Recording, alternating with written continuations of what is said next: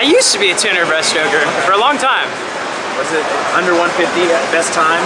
Best How do time. you feel about that, especially after not getting your hand on the ball last time? Yeah, I mean, it feels really good. I mean, I think at this point in my life, I need to celebrate every best time I get. You know, it's a special thing to go a best time, and I feel really good about it. I'm very happy about it, especially because it was a rocky season. I didn't do as much training as I have in the past with the wedding and a lot of time off and stuff. And but I'm soaking it in, really happy about it. Yeah. So explain what the past few months have been like.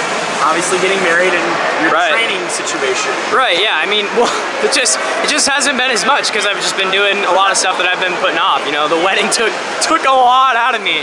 And you know, we're about to go on our honeymoon, like literally in 2 days, which I'm really excited about, so taking more time off. The word is you're going straight from there to training. Yes, I am. So I'm going straight from the Maldives in the middle of the Indian Ocean, flying back like 30 hours, and then I go straight to training camp with Ray and Bob Bowman, and I'm just gonna get my butt kicked. Yeah, fun. Yeah. It's a great place to be. I mean, at least it'll be sunny. I'll get some sun, because I'm pale as, you know, bad right now. So after that, is it kind of full speed ahead toward the summer? Yeah, exactly. I mean, the past few months I've been, you know, doing a lot of fun stuff, taking time off, and that stops in January. I'll refocus. I mean, this summer's a big summer, and you know, I want to put myself in the best possible position, so that's what I'm gonna do. Is the 200 longboard something you're going to seriously consider? It's something my coach wants me to seriously consider. I am gonna continue to swim it, and you know, yeah, I think I'm due for a best time in that event. I hope so. So yeah. We'll see. Where do you think you'll have to be this summer to get on the world team for next year? Or I guess for 2019? Honestly, I mean, we could talk for hours about time.